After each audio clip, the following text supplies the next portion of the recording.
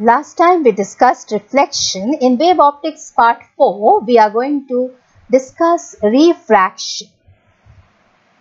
Changing of path of the ray of light when medium changes is known as refraction.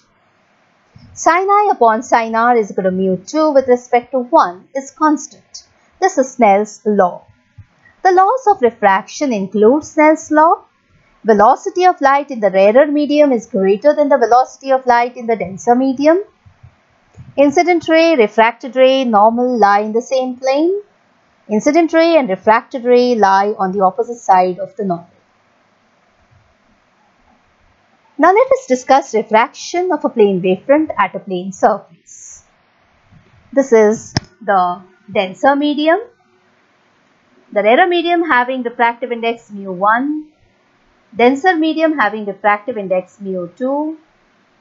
XY is the refracting surface. These two are the rays of light. AB is the incident wave front. A dash over here will start refracting. A dash N is the normal. This is the angle of incidence between the incident ray and the normal. A dash B dash is again the incident wave front. B dash C. Now by the time the ray has reached C, A dash already starts emitting a wavelet. So we will take B dash C. But the radius when it enters the medium becomes less. Therefore, radius is less than B dash C is chosen. Then we have B dash C is actually V1 into T, which is greater than AD, which is V to T.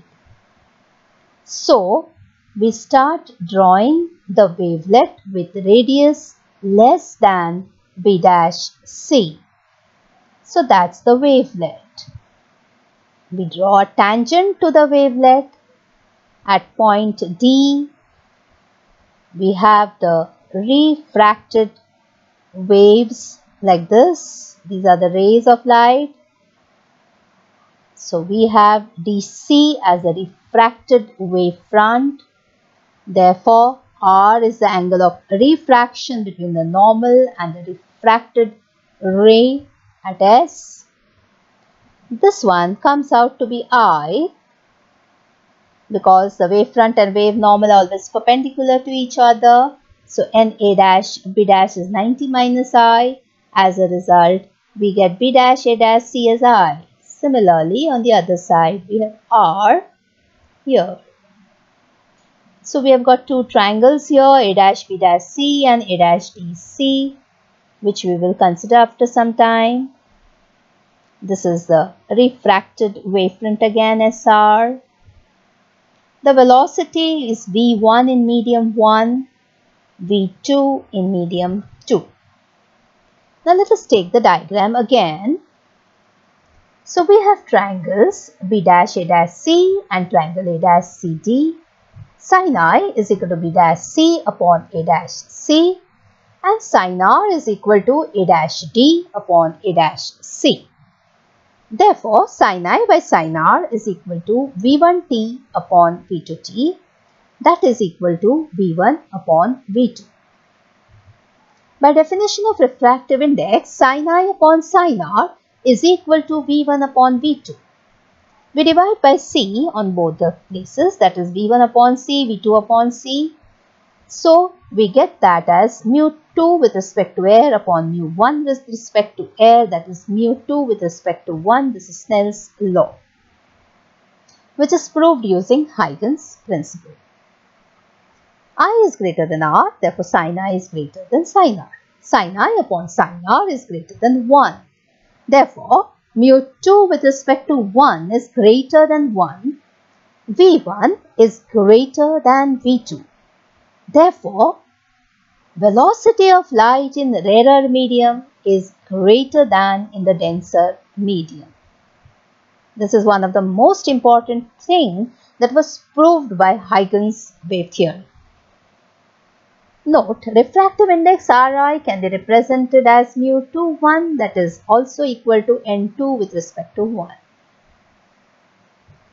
Now let us talk about the change in wavelength of light when going from one medium to another for normal incidence. So these are the rays which are coming normally on the surface PQ.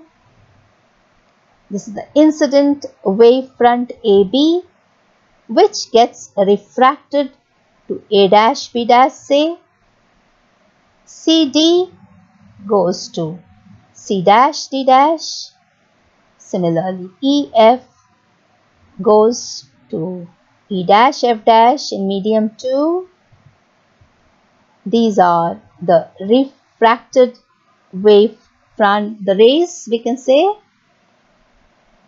Now let's see the change in wavelength of light while going from one medium to another for oblique incidence. This is the incident ray. The wave front AB goes as A dash B dash, CD goes as C dash D dash, EF goes as E dash F dash.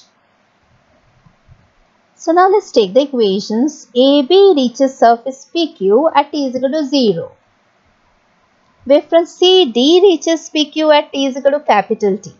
Distance is equal to lambda 1. In medium 1, t is equal to lambda 1 upon V1. Wavefront C dash D dash reaches PQ, t is equal to capital T, distance is equal to lambda 2 in medium 2. Therefore, t is equal to lambda 2 upon V2. Velocity in a medium is proportional to the wavelength in that medium. So, from 1 and 2, we have lambda 2 upon V2 is equal to lambda 1 upon V1. Lambda 2 is equal to lambda 1, V2 upon V1, that is equal to lambda 1, N1 upon N2. If medium 1 is vacuum, N1 is 1, N2 is N, V1 is C, lambda 1 is lambda naught, lambda 2 is lambda, substituting in the earlier equation, lambda is equal to lambda naught V2 upon C, that is lambda naught upon N. So the speed and wavelength change are inversely proportional to the relative refractive index of the second medium with respect to the first. From 3, V1 upon V2 is equal to lambda 1 upon lambda 2. But we can write using formula for velocity, V1 upon V2 is equal to N1 lambda 1 upon N2 lambda 2. Therefore, comparing 4 and 5, we have N1 upon N2 is equal to 1. Therefore, N1 is equal to N2. Thus, the frequency of the wave remains same even if the medium changes. This should be noted. So that's all for refraction. Thank you.